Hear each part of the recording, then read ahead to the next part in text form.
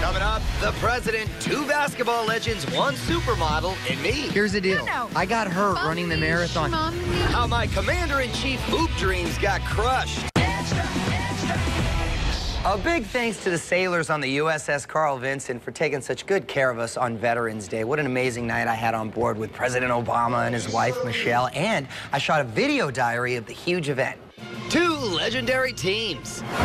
1 commander-in-chief. Only extras with the president for the big game. We're there with Mr. Obama and the First Lady aboard the USS Carl Vinson for an historic marquee matchup. We are so fortunate to be able to witness 2 of the greatest basketball programs in history. What are the odds on me getting a ball, you think, right now? Probably not good.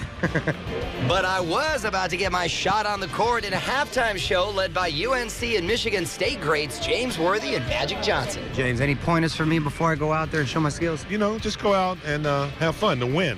Excellent. The win is going to be the key. Oh, factor in the win. Oh, I thought the win without the D. The win, I thought it was the win right there. The win is the D. The key, but okay, fair enough. My dream teammate, supermodel Brooklyn Decker. And then the dream is crushed because I break the news about my bum knee. Here's the deal. I got hurt running the marathon. I ran the marathon and I got a bum knee. You can feel it right here. I'm serious. That's a good excuse. Do you think I would turn down an opportunity to play basketball with you? Seriously?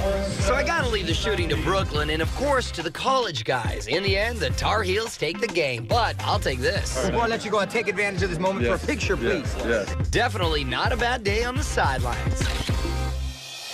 Greek gods ruled at the box office. Immortals pulled in $32 million this weekend. And I've got the stunning star, Frida Pinto, here on our L'Oreal Paris Wow Cam. Please welcome Frida.